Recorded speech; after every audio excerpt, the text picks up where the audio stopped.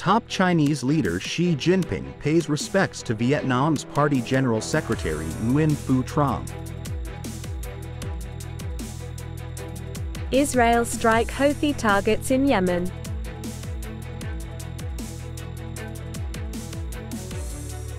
General Secretary Nguyen Phu Trong in the hearts of the Nghe An people. Welcome to today's news. My name is Nguyễn Thị and I will be your guide through today's latest update. On July 20, China's Communist Party General Secretary and President Xi Jinping paid his last respect to General Secretary of the Communist Party of Vietnam, Nguyễn Phu Trong, at the headquarters of the Vietnamese embassy in Beijing.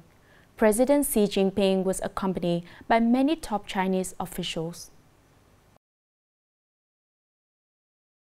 Writing in the condolence book, General Secretary of the Communist Party of China's Central Committee and President of China Xi Jinping expressed his deep sympathy over the passing of Vietnam's Party General Secretary Nguyen Phu Trong.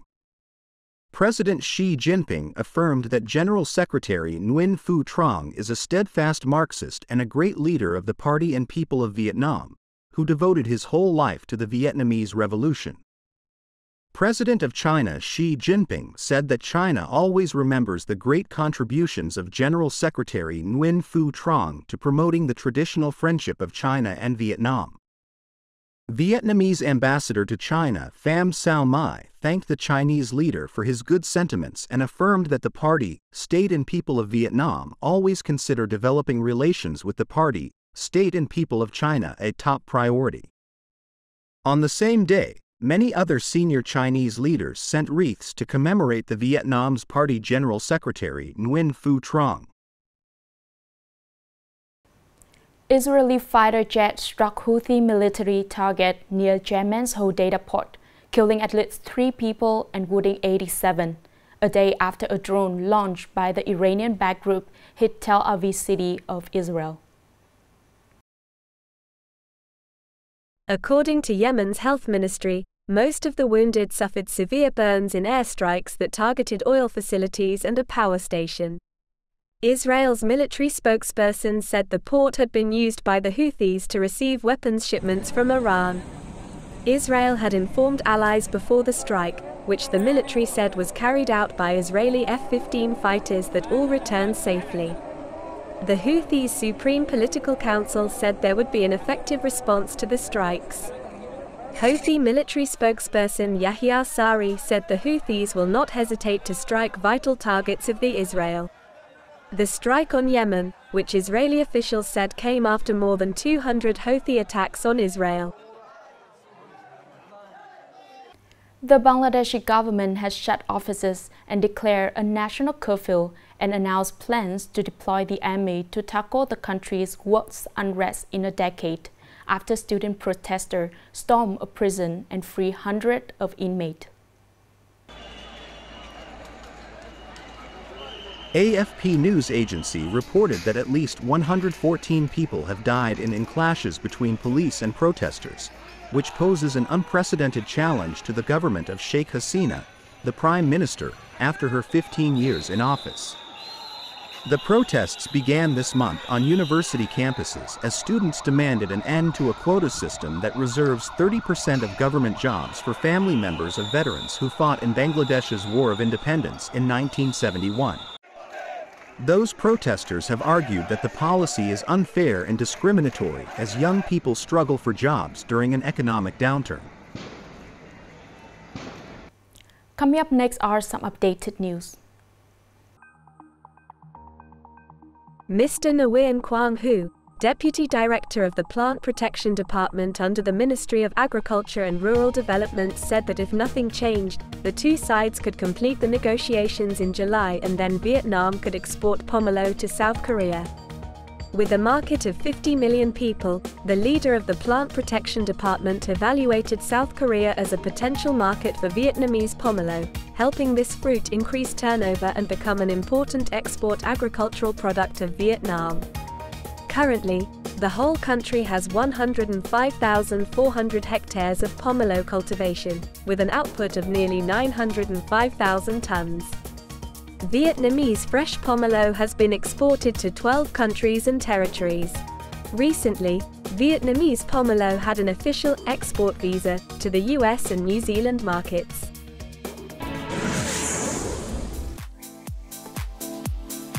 The Ministry of Education and Training announced the official results of the Vietnamese national team competing in the 7th International Mathematical Olympiad 2024 in the UK.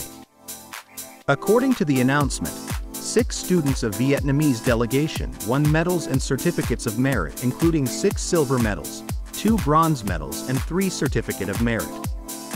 The 65th International Mathematics Olympiad was held from July 11 to 22 in the United Kingdom with a total of 7 candidates from 609 countries and territories. Candidates undergo 2 days of official testing with a duration of 4.5 hours per day. According to regulations, the organizing committee awards official prizes to 50% of participating contestants.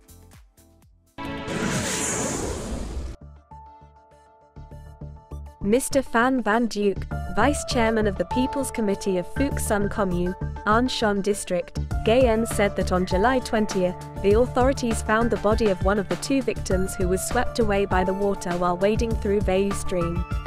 Currently, the authorities are trying to find the remaining victims. Previously, on the afternoon of July 19, after planting acacia in the forest of Khao Veu village, 12 women residing in Phuoc Son Commune returned home and discovered that the water of Veu stream had risen.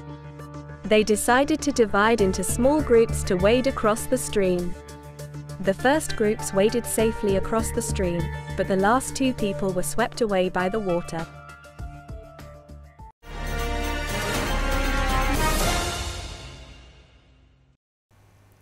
The heart of General Secretary Nguyen Phu Trong, a communist soldier, an excellent leader, intellect, a great and loyal personality, stopped beating. With 18 years of age, nearly 57 years of party age, Comrade Nguyen Phu Trong always worried about the revolutionary cause of the party and nation. In memory of General Secretary, the people of the country in general, and Nghệ An in particular, cannot forget the image of the honest and dedicated leaders who is always enthusiastic about work and responsible toward the party, the people. On October 29, 2017, during a working visit to Nghe An, General Secretary Nguyen Phu Trong visited the family of deceased grandfather Le Dang Duong, a veteran revolutionary officer in Hung Dung Ward, Vinh City. Currently, Mr. Duong has passed away, but his descendants still remember vividly the images and words of the country's leaders 7 years ago. During his business trip to Nghe An province, General Secretary Nguyen Phu Trong visited 2 policy families, including our family. Uncle Trong is a very simple person, filled with affection and warmth.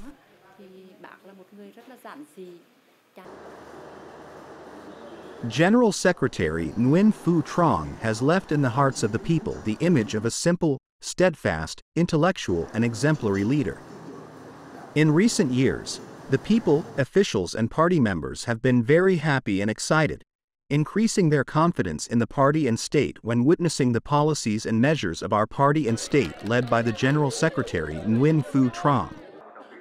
All his life, Party General Secretary Nguyen Phu Trong has persistently devoted himself to the revolutionary cause of our party and nation. Officials, party members and people in President Ho Chi Minh's homeland believe that the next generation of leaders will inherit and promote the ideological foundation, orientation and achievements of the General Secretary Nguyen Phu Trong. We expect that the next generation of leaders will continue to concretize the ideological foundation of Comrade Nguyen Phu Trong to promote Vietnam in the development of all sectors. With the boundless grief at the passing away of the party chief, every officer, party member and people in the province always remember the General Secretary Nguyen Phu Trong's advice. It's time to say goodbye. Thank you for watching and see you next time.